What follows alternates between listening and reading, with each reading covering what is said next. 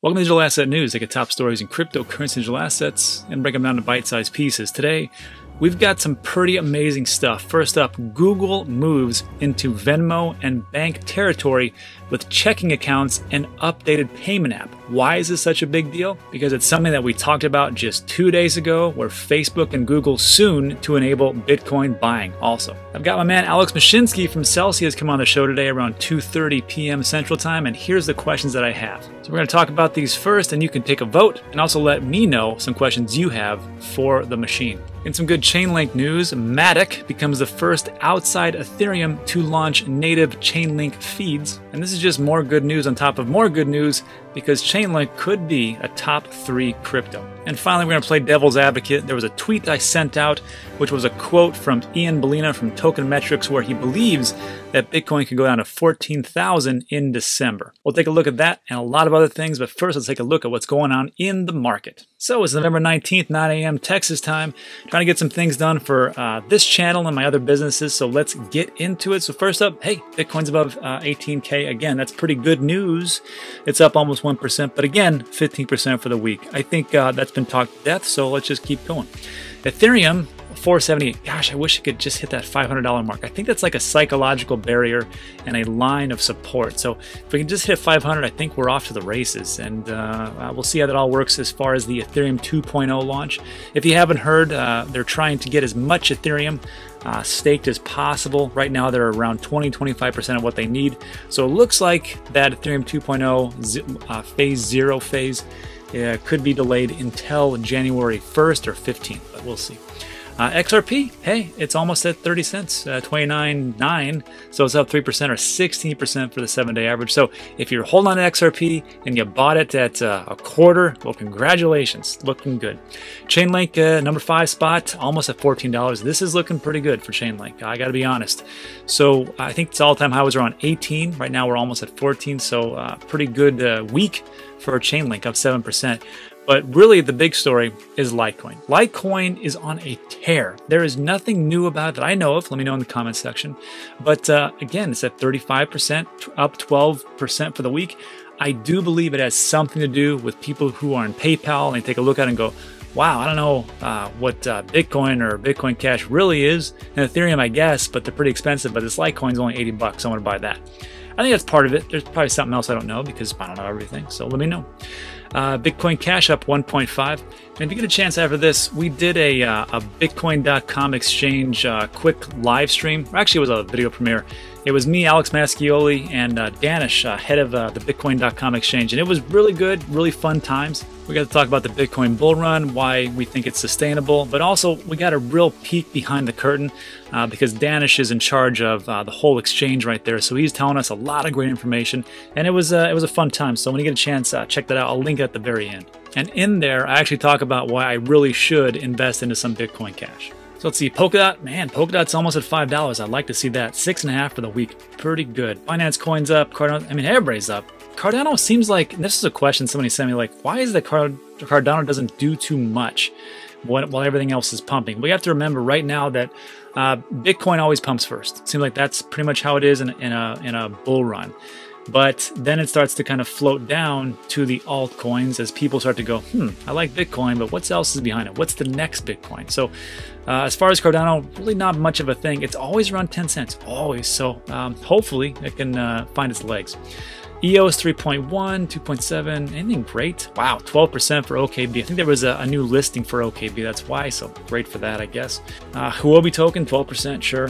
You're in finance, again, playing the game, 22%, 65% for the week. I will not touch that. 5% for uni, that's pretty good. 10% for synthetics, and on we go. So looks like the market's doing pretty good. Again, I believe Bitcoin will pump first, and then it'll flow down to the altcoins, but only time will tell. All right, let's break into the top story. So first up, this is fascinating, and it has huge ramifications.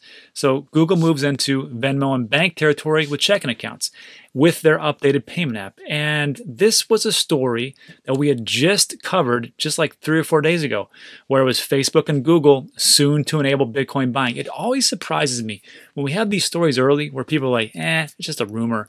And then we see other types of information that gets put out where it's like, oh yeah, it actually could be. So I'll try to link this in the end as well, where we talk about our Facebook and Google gearing up to offer Bitcoin and crypto, but I'm going to tell you why it's almost a lock why they're going to do this, and I'll explain that in a little bit. So the tech giant is relaunching the payment app to allow people to pay friends, similar to PayPal's popular Venmo and Square's Cash App. So look, PayPal's already in the game, and PayPal owns Venmo. So if PayPal and Venmo are in the game, and then Square's already in the game as far as like cryptocurrency, why wouldn't Google and perhaps even Facebook get into it? It only makes sense, right? So first of all, to back up, when it talks here about there's a partnership with Citibank, we just covered a story just a couple days ago where Citibank exec says Bitcoin will trade at 318,000 by M2021. So you know that the people that they're partnering with already have a huge belief into Bitcoin and crypto assets. So why wouldn't they do it? On top of that, when we talk about Square, look, Square made a ton of money off of offering Bitcoin to their users, and it actually drove half of Square's Cash App revenue in the fourth quarter. Let me say that again. It drove half of the revenue in the fourth quarter. This was written on February 26, 2020. So when PayPal was going to get in the game, I was like, why wouldn't they do it? Why wouldn't they be a part of that? Because if they can just add Bitcoin and cryptocurrency, and look, they went above and beyond Square. They said, look, we're not going to do Bitcoin. We're going to do Bitcoin Cash, Ethereum, and Litecoin. So beat that, suckers. So when you take a look at what's going on, it really comes down to why wouldn't they do it? All right, off my soapbox. So here we go. The tech giant will let users open bank accounts, pay friends, and manage budgets through a new version of its Google Pay app, rolling out Wednesday. See, now this is in contrast with what it talks about here. So it says rolling out Wednesday. Unless there's an update, I do not think they're going to start to do bank accounts just by this week, because today's Thursday, so I don't know where this is actually coming from. And this article is, well, it was yesterday, Wednesday, November 18th. So I don't think that actually happens, because right here it says beginning next year. So I don't understand. Let's just talk about the app itself being updated. So whatever. On top of the Citibank and Stanford Federal Credit Union, Google said it plans to add 11 new partner institutions next year. And this is perfect for banks. Like we talked about, banks have to catch up. They're not innovators. And if they don't catch up, they're going to get blockbustered. They're going to look down the street and be like, wow, what happened to us? We were so huge and everybody came to us, and now we're just lonely on the side of the street and nobody cares about the banks. So unless they actually innovate and do something, they're going to fall the wayside. It's going to be like a typewriter. Who uses a typewriter these days? Anyhow, Google Pay will also let users send peer-to-peer payments, a feature that made PayPal's Venmo and Square's Cash App household names as people shift to digital payments. And without even saying it, they're saying it. So moving down, Google said its Plex checking and savings accounts have, check this out, no monthly fees, no overdraft charges, or minimum balance requirements. That sounds pretty good. Users can also request a physical debit card, which will run on MasterCard's network, which I thought was pretty interesting because a lot of things run on Visa, and they're like, no, we're going to use MasterCard's network, which is fine. Transactions per second, probably around 1,000 or more, just like Visa. So I can see that happening, but I'm not a big traditional market guy, but if I was one of those people, I would probably want to invest in MasterCard today because it looks like it's probably going to go up. Not financial advice, just what I see. But of course, as excited as I am, there are some downsides, and I'm sure you can guess what those are, and it's privacy.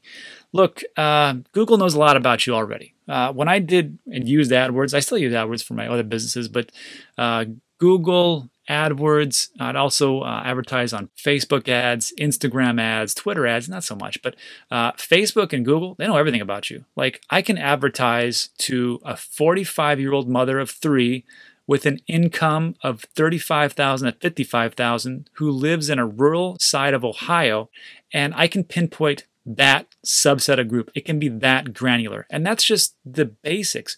Now, what if they, I don't know, got that information and started to sell it to advertisers, because that's their main business model, and say, hey, how would you like to talk to somebody who likes to buy X, Y, and Z? Maybe you could put an ad on there, or maybe you could track them through the internet. I'm saying it's easily done. And they're going to talk about in a little bit about how we're not going to sell your data. Sure, just like Facebook never sold your data. Anyhow, users can link Google Photos to search receipts and link Gmail to see bills and subscriptions for money management. It shows spending summaries and trends over time. Users also get rewards and offers based on their transaction information. Interesting.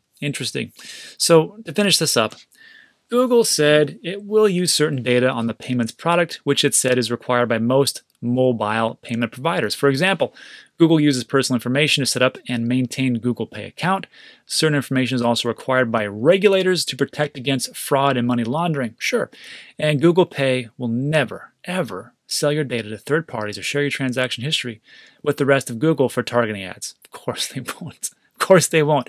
Well, we're not going to sell it per se, but we're going to package it in a certain way that just gives it these advertisers for groups. So it's not like your personal data. It's a subset of data, which we just link together and they can advertise to. So don't be fooled, folks. So anyhow, there's two sides of this story, right? The first side is if this does happen, which I think it's going to happen, 2021 is the year. I've said it all the time. I'll say it again. 2021 is the year. And when Google comes out and says, you know what? Hey, guess what? Instead of just PayPal's paltry for crypto, we're going to offer the top 10.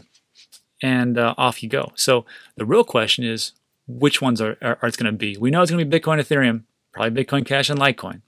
So that's a pretty good bet. On top of that, I don't know what it could be. I think it's going to happen, but I could be wrong. Let me know what you think in the comments section. Let's move on.